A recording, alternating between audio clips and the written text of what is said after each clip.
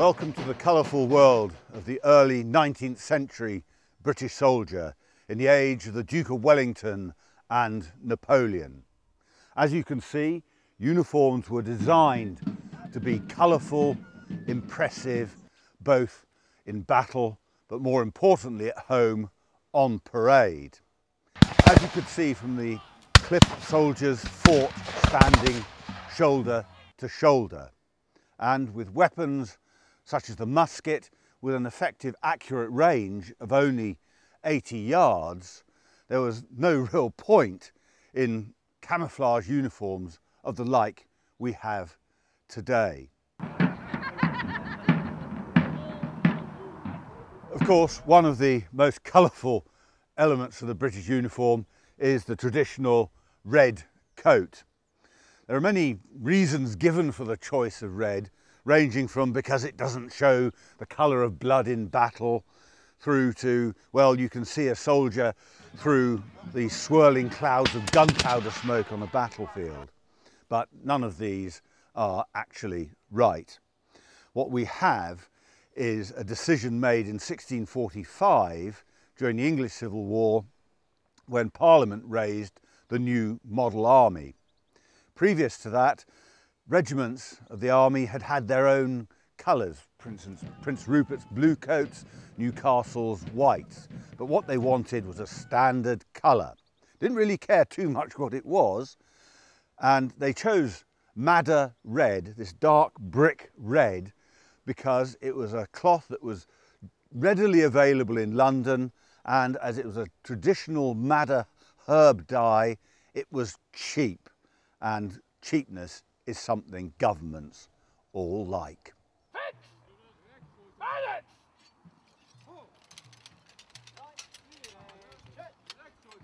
Now, regiments were all different. At the height of the Napoleonic War, there were over 100 of them, and each regiment sought to have a different uniform. And one of the main distinctions was what we call facing colours. Here we have the collar and the cuffs. Bring the cuff up there.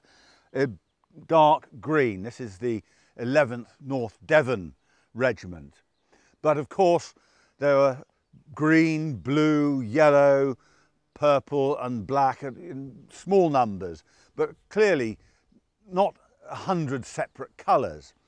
So what they did was they produced differences in the uniform.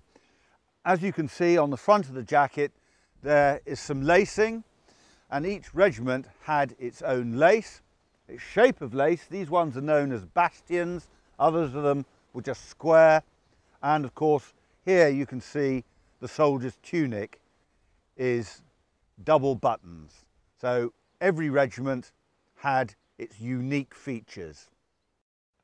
One of the infamous parts of the 19th century soldier's uniform was the stock around the neck. In the military case, it was leather. Once again, this was a reflection of civilian fashion. People wore stocks around their necks, but they were mostly cloth. But in the case of the military, it was a thick piece of leather that went around the neck with a clasp at the back and was designed to keep the soldier's head up and stop him from looking too much to the left and the right. This is really a reflection of the fashion, the military fashion born of Frederick the Great during the middle of the 18th century, still hanging on.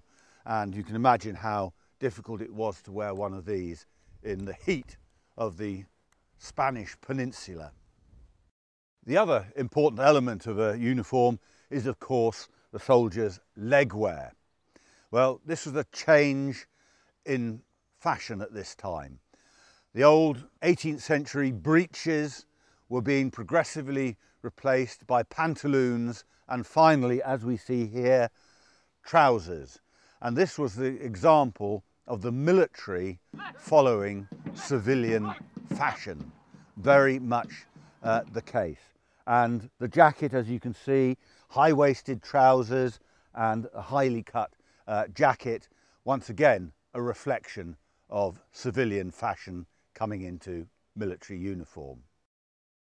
With King George safely out of the way and the Prince of Wales, now Prince Regent, having taken over, he could really dictate what the army wore, and the Prince Regent just loved his uniforms, particularly hussar uniforms. A military fashion came originally from Hungary but had become popular across Europe. And one of the things he changed was the cap. So if you take that one off and put this one on, there we have a very different design. It's known as a Belgic cap, and once again it was not regarded particularly well by the soldiers. It wasn't very robust and it collapsed and looked like nothing on earth. Another thing that changed during this time were soldiers' shoes. Traditional, as you can see, they're square-lasted, i.e. you put them on either foot, and in fact the soldiers were encouraged to change them over so that the wear on the shoes would be even.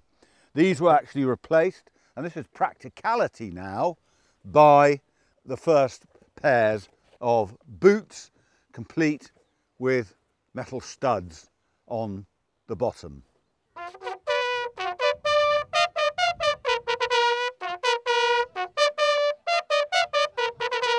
The soldier obviously needed equipment for battle, and the first item we have to put on over the top through the arm there is his haversack. This contained his food essentially. The next one, so we got food, we now have ammunition. That one goes over this side like so, and that's on his rear hip so he can reach down and get it.